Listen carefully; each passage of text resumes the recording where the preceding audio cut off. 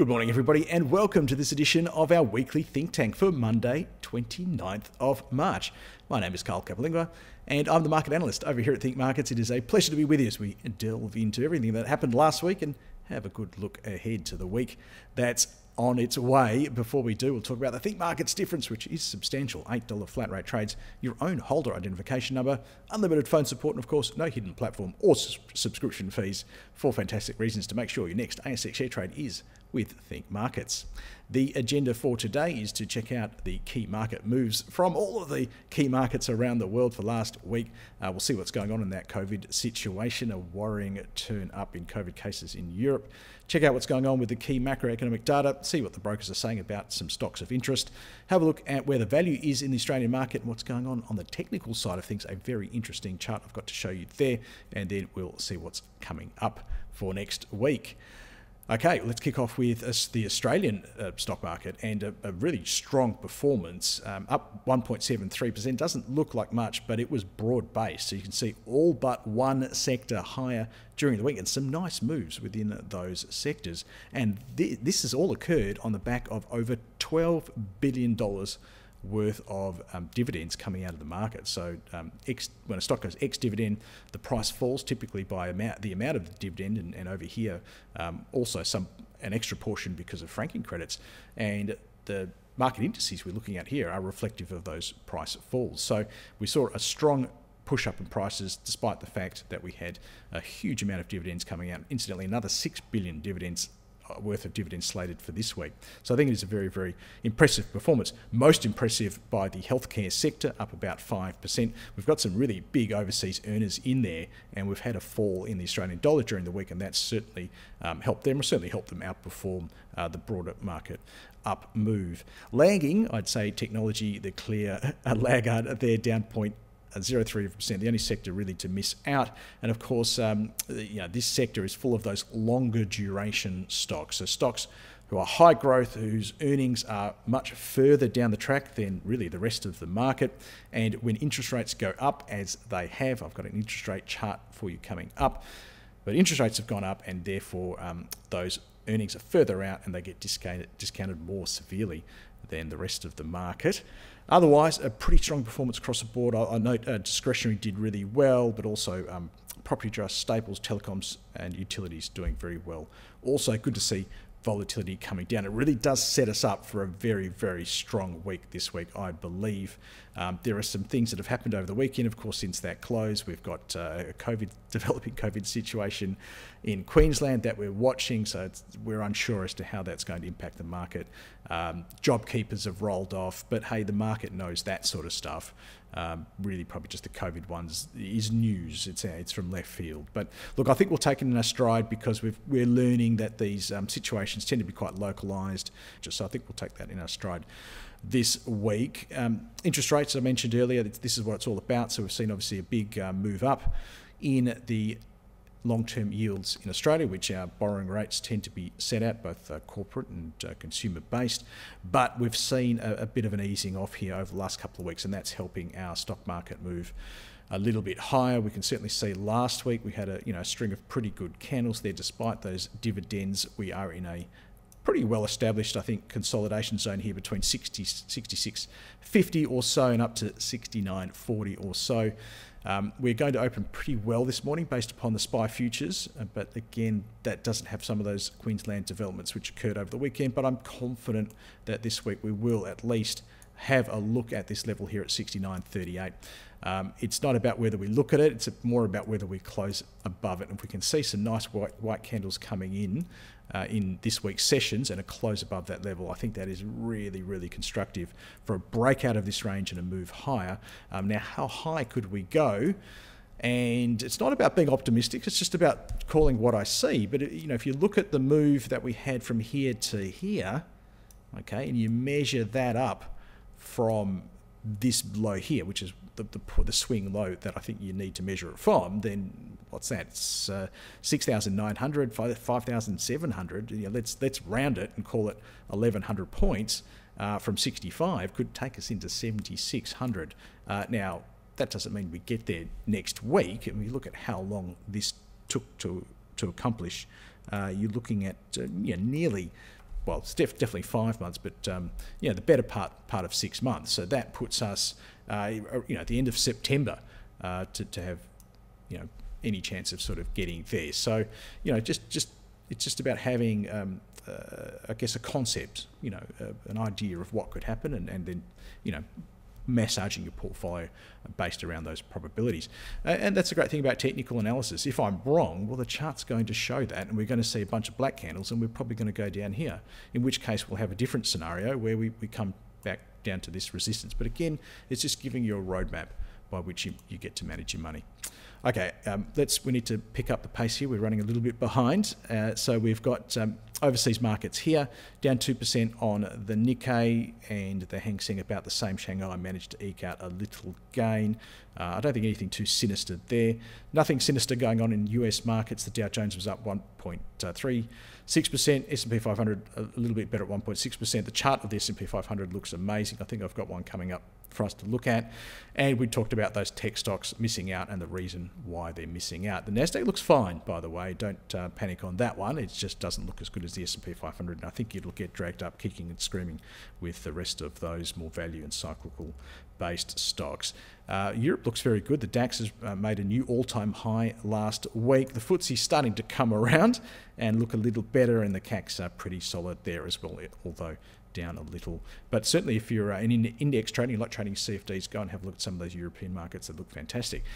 Another chart that's looking fantastic, or another market that's looking fantastic, is the S&P 500 in the USA, and it looks set to break to new all-time highs this week, and we're going to be calling an S&P 500 with a 4 in front of it, which is pretty amazing considering where we were about 12 months ago, which is obviously not on this chart because we've moved past it now.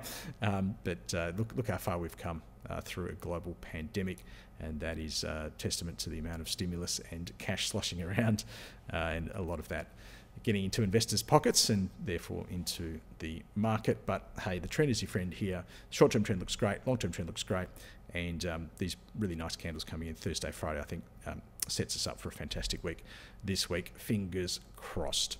Not looking so good at the moment. The base metals looking a little dubious in some of their rallies last week, down around about 1%. Long-term trends are still very much higher. We've seen a rally in the US dollar. I mentioned that earlier, and that certainly doesn't help some of the heat coming out, but I don't think there's anything too sinister going on here.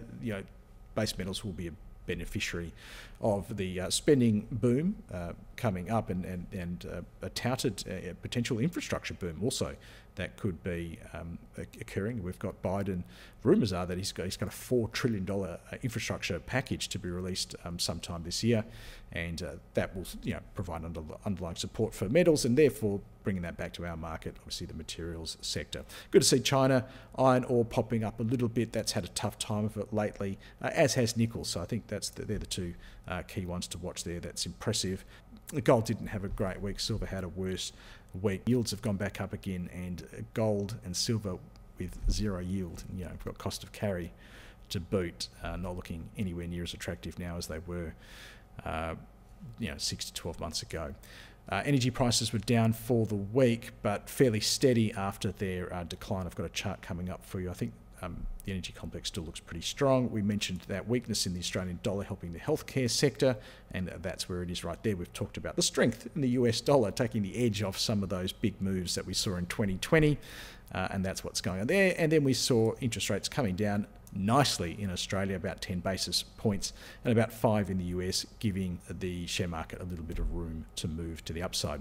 Also a little bit of room to move to the upside, I think, on West Texas crude oil. We know that there was a big dip last week. Some geopolitical tensions between the US and Russia saw the price of oil tumbling, but we've seen some nice candles come in here on Wednesday and then Friday, I think, to set this low, 57.25. That's really a major low, and if we got below it, I think you've got a great signal post here. If you get below 57.25, then the oil rally that started in November last year, I would say, is over for the time being. But now, as long as this holds, I think we can remain skewed to the upside.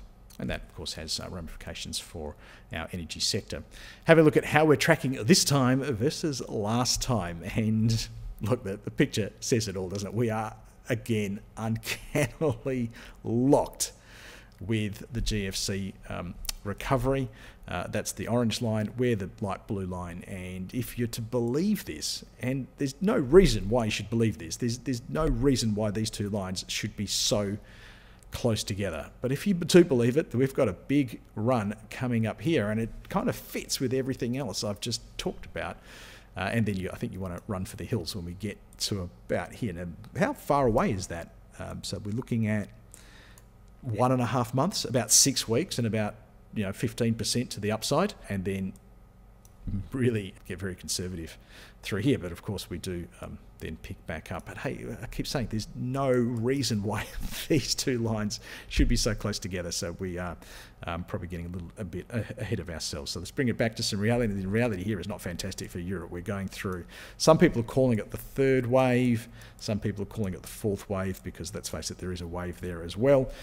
But with rising cases in France, with Spain ticking back up, it's flattening out a little bit in Italy, which is good. But yeah, not looking great in Europe. 210,000 confirmed cases per day. The United States also taking a little bit of a tick back up after just sneaking below 50,000 there late last week. But look, we're in a much better place than where we were, I guess, in the US not that long ago.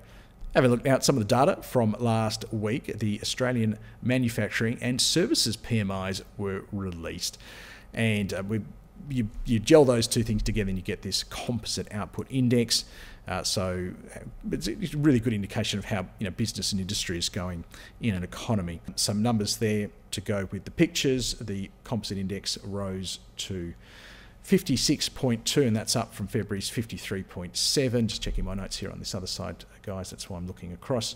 And the services index, more specifically, went to 56.2 from 53.4, and they're the lines over here. The blue line is the services, the red line is manufacturing. The manufacturing index went from 56.9 to 57, so a smaller increase, or largely flat there. So good to see the services industry doing well.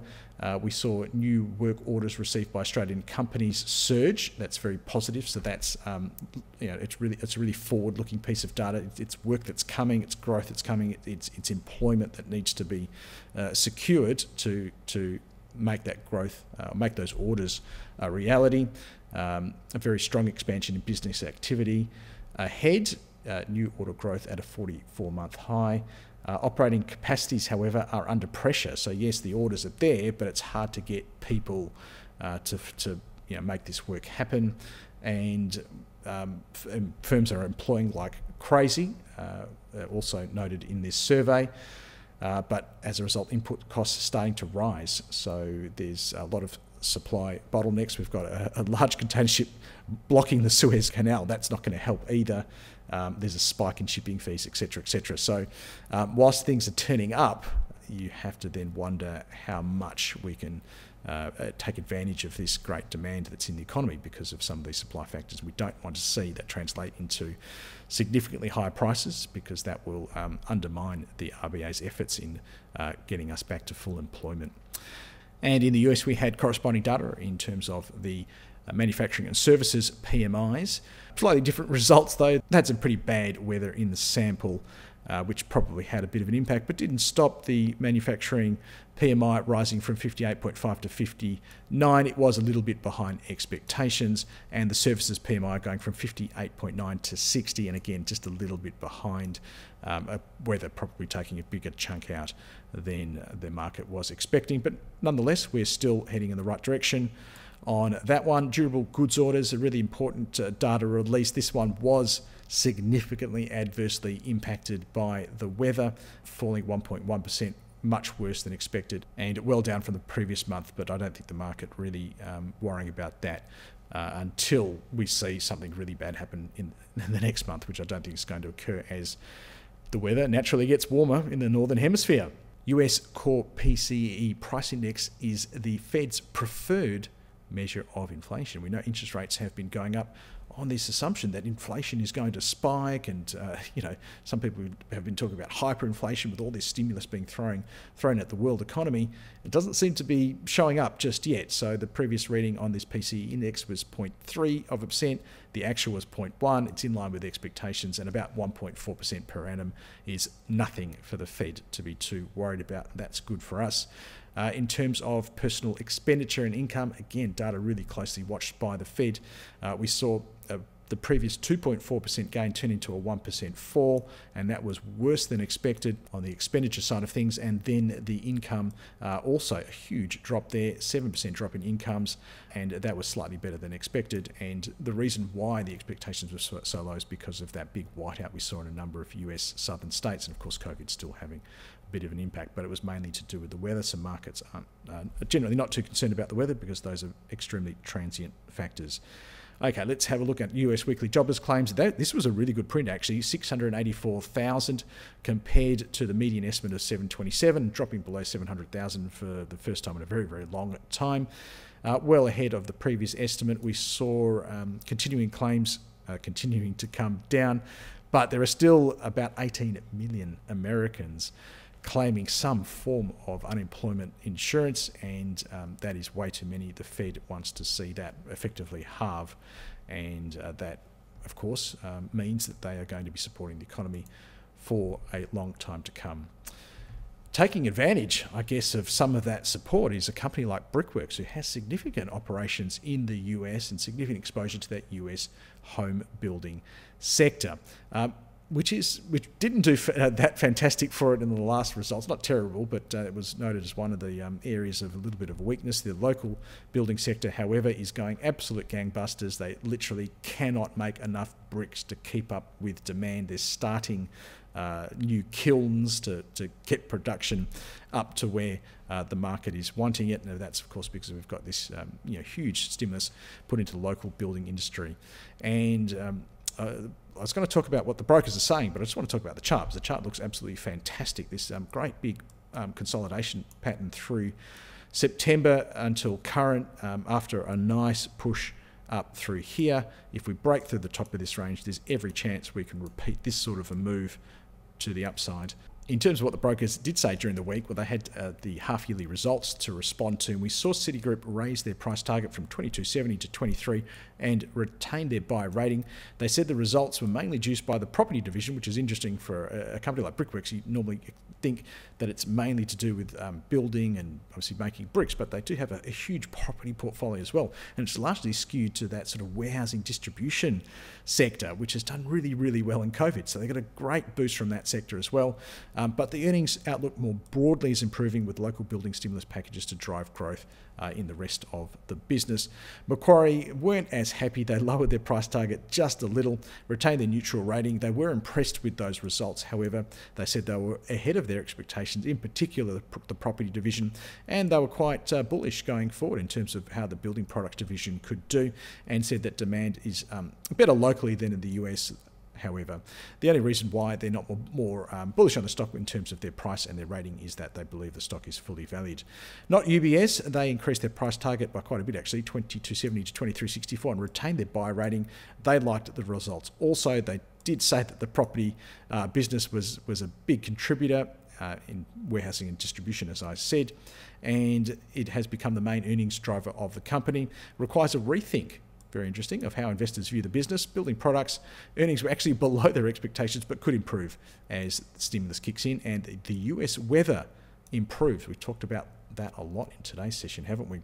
There's an average buy rating at the moment: 2 strong buys, 3 buys, 1 hold, no sells, no strong sells. In terms of the fundamentals down here, look, you wouldn't say it's the cheapest stock. Something's going on here with the PEG.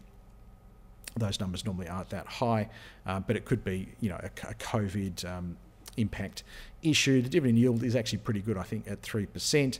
Return on equity is not amazing, and neither is enterprise value to revenue. So whilst the chart is a definite tick, this one I could really only give that probably a C+ at best, but it's good to see this here, and I'll let you decide how you want to play that one. Having a look at the next one is Computershare. They announced an acquisition in the USA for Wells Fargo's corporate trust services business. Brokers largely like this one, so we saw JP Morgan raise the price from 10.75 to 12, but retain their underweight rating. Price target rises there for Morgan Stanley, for Citigroup, and for Macquarie, and a massive rise there at Macquarie. That is huge. Outperforms at Macquarie. We've got an overweight at Morgan Stanley, but JP Morgan and Citigroup not as impressed. I'll let you press pause and read through some of the details there. A little bit mixed on the picture here with mainly buys, you'd say, but there are a few sells in there balancing out some of the other ones. The mean estimate for the price is 1560, which is a little bit higher and probably going to head higher because of Macquarie's big pop, and it'll take a couple of days for these numbers to adjust. In terms of the fundamentals, not great. PE is not particularly expensive, but certainly not cheap. Something going on here as well. Dividend yield is fairly reasonable. This is a big tick here though, and I'm probably giving that a B. So it's, I'd give that a tick. The chart looks pretty good. We've got a new uptrend in place, short-term uptrends in place. We just need to break through the top of this range, and I think you can do very well. Downside, I think, is fairly limited, sort of into this sort of 14 to 1450 zone, and your upside is probably back up to those highs at 1840. So a tick here, a tick there. That's a bit of a question mark. Let you decide. Moving on to the final one, which is Crown Resorts. Of course, the biggest news for the week was the Crown takeover bid launched by Blackstone, which is the private equity group, at $11.85 a share. Only a couple of brokers changed their price targets or ratings on them. Credit Suisse went from 12 to 13.50, retained their outperform rating. They said the bid was opportunistic and doesn't take into account the earnings upswing post-pandemic. So pricing it for the sort of on a pandemic basis. On a side note, they see a low risk of the company losing its gaming licenses, so that's also a good thing. JP Morgan raised their price target from 9.50 to 11, retained their whole rating. They said the bid was inadequate, and there's a bit of a conspiracy theory here. Also, Blackstone is already a major shareholder, and JP Morgan said that this bid could be aimed at flushing out a higher competing bid from Star Entertainment Group. That's the takeover bid pop there. Most of the big brokers agree that this is really just sort of the start of a longer running dance for Crown, and we'll have to see how it plays out. So there's probably no point looking at these anyway, because COVID has driven a truck through them, and given there's a takeover in place, it's going to be about competing bids and higher bids. I think if you've got it, hang on to it. If you don't have it, then you're looking for other opportunities. Okay, let's check out where the market is in terms of its valuation. We are at 18.6. Now, when you consider we were over 20 not that long ago, the Australian market is looking like pretty good value compared to the rest of the world, who is still around that 20 level. I think that'll support prices this week. We've seen a big pullback in the IT sector, but otherwise there's still plenty of value here in materials, financials, on a relative basis, you would say, but not all that cheap. Energy is the next one, and they go up from there. Have a look at the technical analysis side of things, and these are the percentage of stocks whose prices are above these moving averages. Now, 5 periods is about a week, 2 weeks for 10, and then we go all the way out into 1 year. 21's about a month. And etc., etc. And we were looking a little bit down in the doldrums. So 1 month ago is the blue line, 1 week ago is the yellow line, but you can see this major repairing of the technical picture over the last few weeks. We did respond so negatively initially to those rising interest rates, but we've got a handle on it now, and I think most investors are feeling a bit more comfortable that this is not something more sinister, more long-term in terms of negative impacts of inflation coming through, and feeling a bit more confident. And it's also reflective of those that better technical picture as well. So this is where we do our best work in the bull market, when most stocks are participating in the rally, where we are now actually better than the pre-COVID high back in February last year. So that is setting us up, I believe, for a big move also. Having a look at the upcoming week, we've got building approvals coming out Wednesday. As you can see there, nothing on Monday and Tuesday. Looking down the list, we've got retail sales coming out on Thursday. Having a look to the rest of the world now, we've got consumer confidence numbers coming out on Wednesday. Again, a very quiet Monday and Tuesday. And then don't forget, Friday markets are closed here for Good Friday.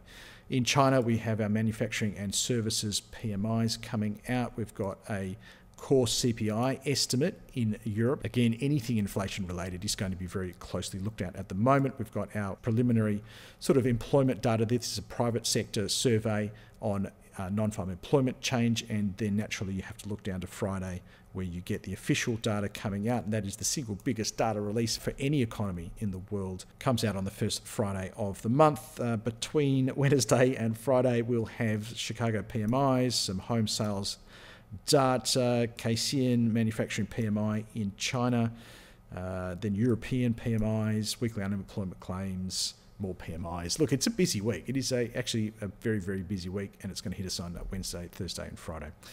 Okay, that's it for me today. You can catch all of our other market news updates in the market news section of the website. You can follow me or the Think Market handles on Twitter if you like. You do need to get to the webinar section of the website to register for these upcoming events. We've got Ask the Experts coming up on Wednesday, where you get to bring your portfolio to the table, and I'll do a quick fundamental and technical on the stocks you're interested in.